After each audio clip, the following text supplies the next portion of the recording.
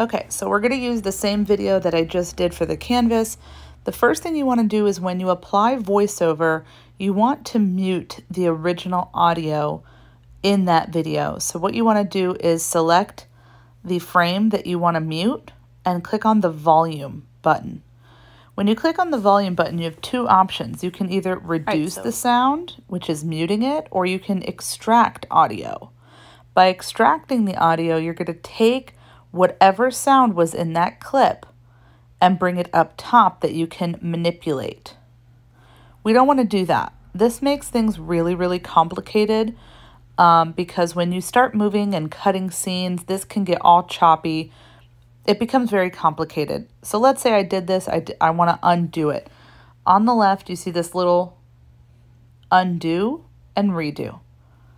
So these little arrows are on the left is undo and redo.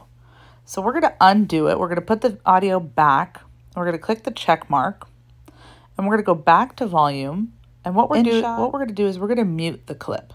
This makes things a lot easier. So if you need this audio later on, you can easily access it. And then you're going to click on the two check marks because we're going to mute the entire video. So now the entire video is muted. Now we can apply the voiceover very easily. To do voiceover, you want to click on music and click on record. From here, it's going to have a countdown. You're going to talk, uh-oh, I messed up. Now click stop. You can either do it again by clicking the refresh icon on the very right, accept it with the check mark, or cancel it completely.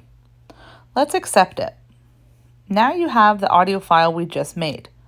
But let's say the first part was perfect, but only the second part was bad. So you can zoom in by kind of pinching out on the entire timeline. And you want to click on the item and you want to split it. Now you have two separate sound files. The first half was perfect. The second half was not so good. So you want to click on the second half and delete it. Then bring the marker where you want it to start up again.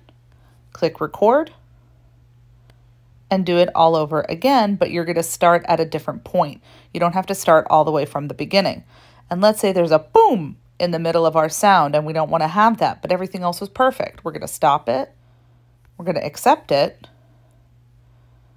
And we're going to listen back to it. And let's say there's a boom in the middle. So again, pinch out just like you would a picture right on the timeline. Click on that audio, click split. Split it again. Delete that boom, that sound that was right there in the middle. Click delete. Then you're going to hold down with your finger this sound file and we're going to drag it this way. You can even drag up to create multiple tracks that overlap each other in the middle of our sound.